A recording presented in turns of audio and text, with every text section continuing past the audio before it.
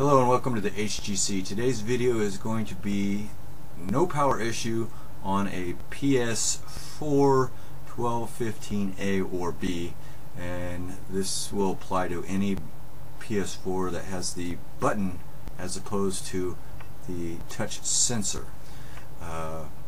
This is a good example video of reasons why you shouldn't follow YouTube videos blindly. Because no matter how accurate the description, your problem can be something entirely different, as this customer found out after purchasing a power supply and bringing them both to me to install it. We found out that it was in fact not his power supply for the reason for his system not having power, and he would have saved about 40 bucks had he just brought it to me to do the repair. So always understand that just because your symptoms are identical to their symptoms does not mean that their problem is your problem. And if you try to fix something that is not your problem, I guarantee you, you will make it your problem, or get so frustrated you beat your hammer to death with a beat your system to death with a hammer, not beat your hammer to death. Alright, let's get to the video. This video is going to be for basically moderate to advanced individuals who already know how to solder and are familiar with entirely disassembling a PS4 model 1215A. As you notice by the button, some people actually mistake this for a different submodel, but it's not. It's actually a busted power button. Okay, what I'm using is a X-Acto knife to get underneath the button, very gently lifting it up as I desolder each side. Each time I do that, the button will come up a little bit. Okay, and you got to be very gentle while doing this. You do not want to rip the contact pads off.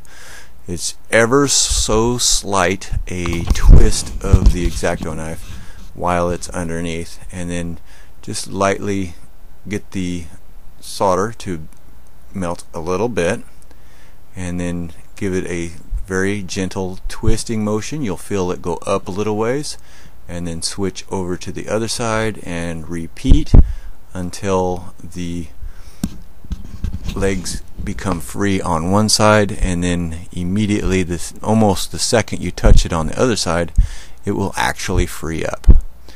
Now I'm using a standard flux on it, and this is lead-free solder, so use the appropriate flux. The button replacement that we will be putting on can be purchased on eBay very cheaply. I will put a link in the video description if you actually plan on doing this yourself.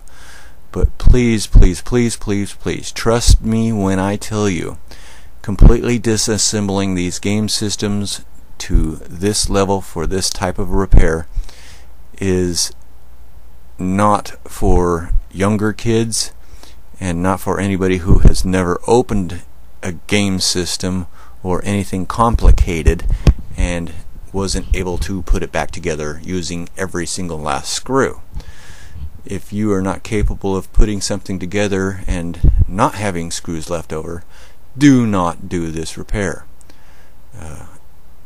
You will wind up with a game system that, instead of not having power, will not be capable of working whatsoever.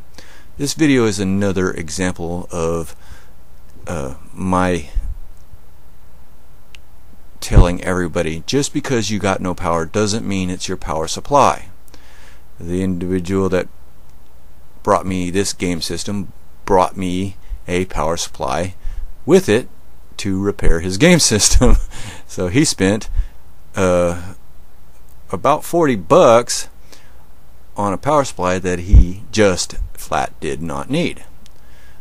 Okay, so now he's got to deal with trying to figure out what to do with it. So you see how that came off nice and neat. Now at this point we can kind of clean up the solder by just touching it up.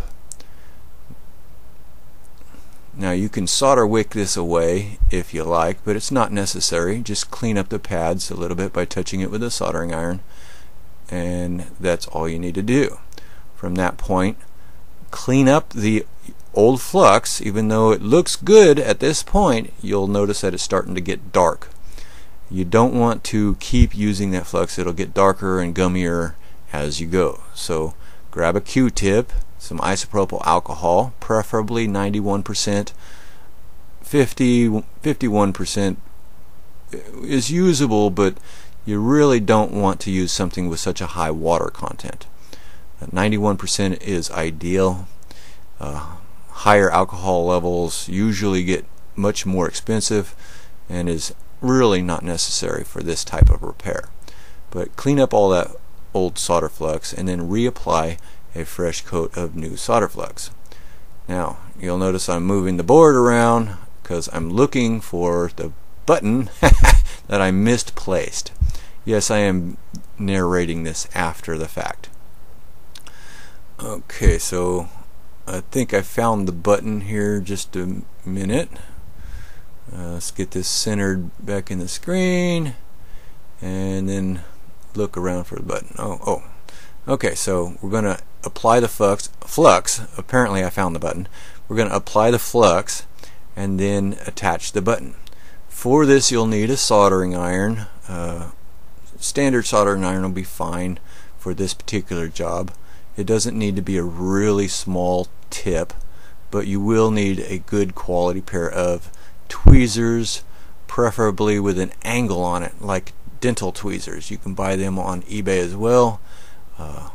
I'll post a link down below if you want to purchase them as well. But just hold some pressure on it, keep it in, tack one side lightly, and then switch hands, put some downward pressure on the port, and then solder on the other side. That one you'll go a little better. You're gonna get it hotter. You'll put some downward pressure, not a whole super lot, just enough to feel it go down, and then switch back to the other side and clean up and make sure the other side seats down. You'll want to make sure that the solder does not bridge from one leg to the next, because if it does, the button won't work. It's not a real major problem on this particular type of port because the legs are fairly far apart, although when you're looking at that little button, it's a whole lot smaller. Okay, so once we get that done, I'm going to clean it up again with some isopropyl alcohol, and we are basically done. But we want to test the functionality of the button and make sure it's actually going in and whatnot, and make sure it's not gummed up with a lot of flux from the cleanup. So let's take a look here. We'll get some I think I got my dental pick out. Yep, wrong one, but just used it to double check to make sure there was no solder in between the legs, just to kind of dig some of the black out, which is fine. You don't want to scrape or anything, just very light touch. And then I used the flatter end to press in, and if I'm not mistaken, it felt a little hard to press, so I went ahead and added a liberal amount of isopropyl alcohol, pressed the button a couple of times, and then cleaned it up, which is basically exactly what I actually did. So I'm remembering correctly.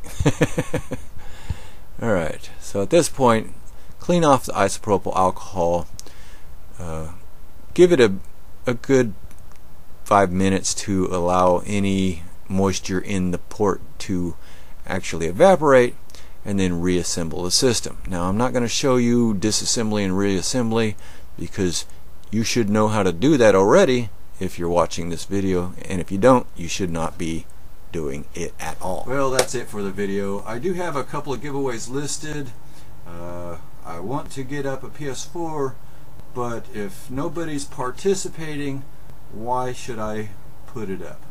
I've had a whole of $8 worth of donations to help provide free repairs for kids.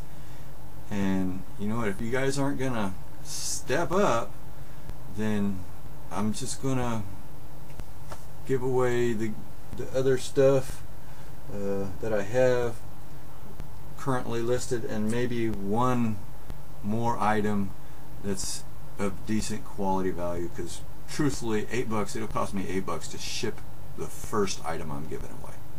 So if you guys are not going to help me out with the giveaways or the free repairs, why should I give away your stuff? I'll see you every 10,000 viewers or something, every 10,000 subscribers, like all the other channels do. Okay, but if you want me to actually be giving stuff away, you need to actually be supporting the channel. Stay safe, happy gaming, everybody.